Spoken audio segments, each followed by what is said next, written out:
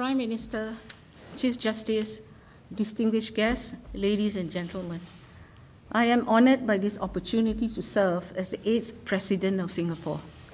It is a heavy responsibility, and I will do my best. I will discharge my duties faithfully in the best interests of Singaporeans and Singapore. From the bottom of my heart, I want to thank all Singaporeans for your support. I am deeply touched by your good wishes and words of encouragement. Over the last few weeks, I have met thousands of Singaporeans from all walks of life, all ages, and all races. Many of you shared with me your hopes and dreams for Singapore. I am energized and motivated by your conviction and enthusiasm. We are all united by our deep love for Singapore, our desire to see Singapore do well, and our determination to make it a great home for all Singaporeans. I wish especially to mention the labor movement, with whom I have worked very closely for many years, and from whom I have learned much about compassion and comradeship. I know that these lessons will help me in my new role. I would also like to thank the many community, social, and business organizations who have worked with me all these years. I look forward to our continued partnership. The presidency is the highest office in our land and is a key institution in our democracy. It unifies our nation by embodying our shared values as a people: multiracialism, meritocracy, and stewardship. These values are even more important today, guiding us as we find our way forward in a troubled and uncertain world. Let me speak about each of them in turn. First, multiracialism. Our first president, Encik Yusof Ishak, together with our other founding fathers, established the foundations of multiracialism during Singapore's formative years. They understood that multiracialism does not mean ignoring or forcibly erasing differences between ethnic groups. Instead, they recognized our diversity and took steps to reassure every community that they were a unique and valued part of our society. I'm glad that our founding leaders went beyond enshrining multiracialism in our national pledge to entrench it in key national policies like housing, education, and security. With these strong foundations, we have been able to build a diverse yet cohesive community. I grew up in Sleggy House in a multiracial neighborhood. I attended Singapore Chinese Girls' School, and I have classmates and friends from all races. In the unions, I served workers regardless of their race. As a member of parliament, I took care of the needs of Singaporeans from every race and religion. I am proud that I belong to a country that does not just say it is diverse, but lives out this diversity every single day. We have made great progress building a multiracial society over the years, but we also know that this endeavor is a constant work in progress. We need guideposts to help us along this journey. For example, integration in housing and schools is now part of our social landscape. Had we left them on their own, they might have taken a different direction. Every generation faces new challenges to our multiracialism.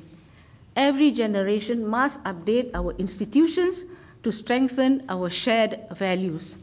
And every generation needs champions who care deeply about multiracialism and fight to uphold and realize this ideal. Therefore, I welcome the recent moves to protect our multiracial identity by ensuring that our presidents will regularly come from every ethnic group, including the minorities. I know that some Singaporeans would prefer to achieve this without needing reserve elections. I respect their views. Like them, I look forward to the day when we will no longer need to rely on the provision to have reserve elections, and Singaporeans naturally and regularly elect citizens of all races as presidents. Today, I want to assure all Singaporeans that as your president, I will serve every one of you, regardless of race, language, or religion. Meritocracy is another of our core values. We believe that all Singaporeans should have the opportunity to get a good education and a good start in life, regardless who your parents are or where you come from. We firmly believe that anyone who works hard should be able to realize his or her full potential and make valuable contributions to society. I have strong personal convictions about our meritocratic system because without it, I would not be here today. I lost my father when I was young. My mom single-handedly brought me up together with my 4 siblings. We experienced poverty and hardship firsthand, struggling to survive every single day. Fortunately, I was growing up in Singapore. Even though my family was poor, I could get a good education by working hard with the strong support of family, teachers, and the community. That enabled me to launch my career in the public service and later to give others in need a helping hand. My life story is not uncommon in Singapore. Many of you have stories similar to mine, or know someone who has. This is something special and precious to Singapore. As President, I will build on the good work of President S.R. Nathan and President Tony Tan. I will use the President's challenge to uplift the less privileged in our society. Beyond giving immediate help, we must also assist needy families to prepare for the challenges of tomorrow. I thus welcome the government's plans to make major investments in early childhood education to get those from humble backgrounds off to a good start, ready to do well in our meritocratic system. I also welcome the major investments in skills upgrading to help their parents earn more and enjoy better job security. The last core value I want to speak about is stewardship. We have inherited a prosperous and well-developed city, a clean and efficient system, and strong shared values. In all this, we are beneficiaries of the hard work of earlier generations. Now it is our responsibility to steward this island nation well, so we can pass on to future generations a better country, a more robust system, and a stronger commitment to our values. Stewardship includes taking care of one another and working together to solve the problems we face today. Socially, we have to take care of our aging population and growing healthcare needs. Economically, we have to prepare workers and businesses for new jobs and opportunities.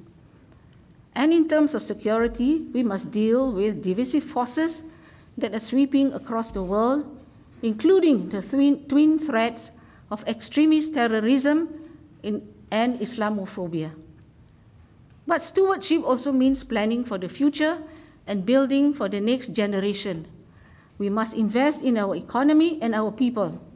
This includes infrastructure and hardware, but also education and healthcare. All these programs and investments will improve our lives, make us more productive, and create more opportunities for our next generation. But they also cost billions of dollars. Budgets will be tight. We need to grow our economy so as to generate more resources to afford these programs and investments. We also need to husband our reserves carefully. The President holds the second key to our reserves and to key appointments in the public service. In exercising my custodial powers, I will use my independent judgment, consulting the Council of Presidential Advisors and working closely with the Prime Minister and the government. Our reserves have been built up through the hard work and careful stewardship of successive governments and generations of Singaporeans. Income from the reserves are an important source of government revenue. But the reserves themselves must not be used, except for very good reason. Our honest and capable public service is a precious asset that enables us to perform well as a nation and hold our own internationally against bigger and better endowed competitors. I will do my duty to ensure that new appointments to critical posts measure up to our high standards of integrity and ability. The public service must maintain its high quality and standing in order to continue to serve Singapore well. Ladies and gentlemen, in my previous roles, I have seen how much we can achieve by working together. Now, as President, my duty is to unite the people, to overcome the many challenges ahead of us together. I pledge to continue this journey of service to our country. I call on all Singaporeans to join me in this endeavor. Our goal must be to leave behind a better Singapore for future generations. We must measure our success not just by how well we do for ourselves, but by whether we enable the next generation to do even better. Let us commit ourselves to this task and together create a bright future for all Singaporeans. Thank you.